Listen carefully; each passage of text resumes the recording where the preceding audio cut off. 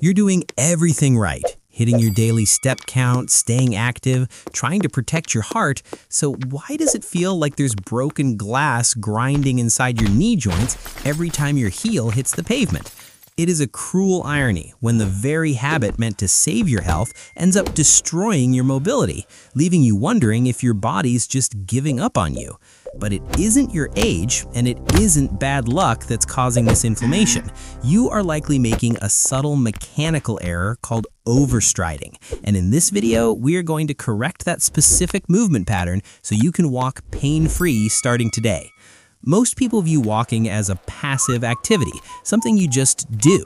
But from a biomechanical perspective, it is a complex series of controlled collisions with the earth. The reason your knees are screaming is almost certainly because of how you are catching that collision. When you try to walk faster or get a workout in, the natural instinct is to reach your leg out further in front of you to cover more ground. This is the silent killer of knee joints. When your heel hits the ground way out in front of your body, your leg is straight and locked. In that split second, your leg acts like a rigid pole vault, and because there's no bend in the knee to absorb the shock, the ground reaction force creates a massive braking mechanism. You are essentially driving a car with one foot on the gas and one foot slamming on the brake with every single step, sending a shock wave straight up your shin bone and detonating right in the cartilage of your knee.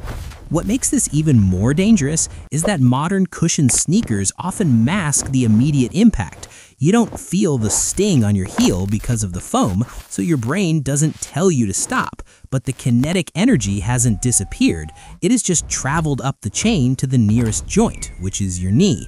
Over thousands of steps, this braking force creates micro-trauma that leads to chronic inflammation, often misdiagnosed as simple arthritis.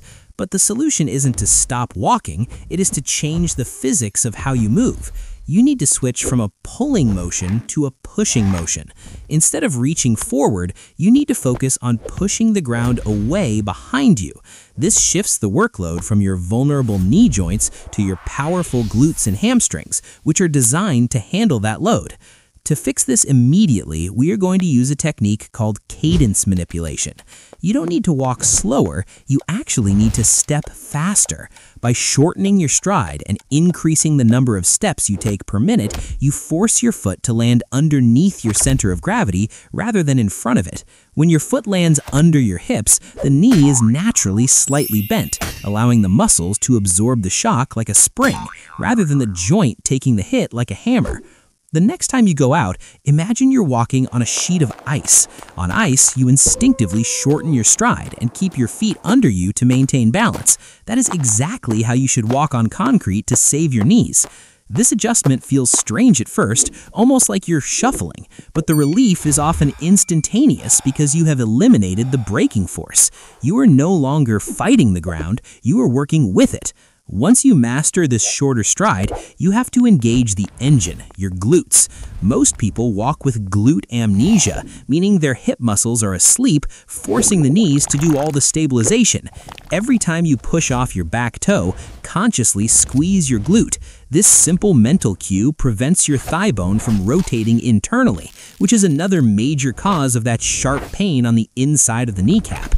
By stabilizing the hip, you create a safe, straight track for the knee to operate in. If this breakdown helped you realize you've been fighting physics rather than your own body, please like the video so we know to create more content on biomechanics and pain-free movement. And I want to know your experience. Tell me in the comments, do you feel your knee pain more when you were walking uphill or when you were going downhill?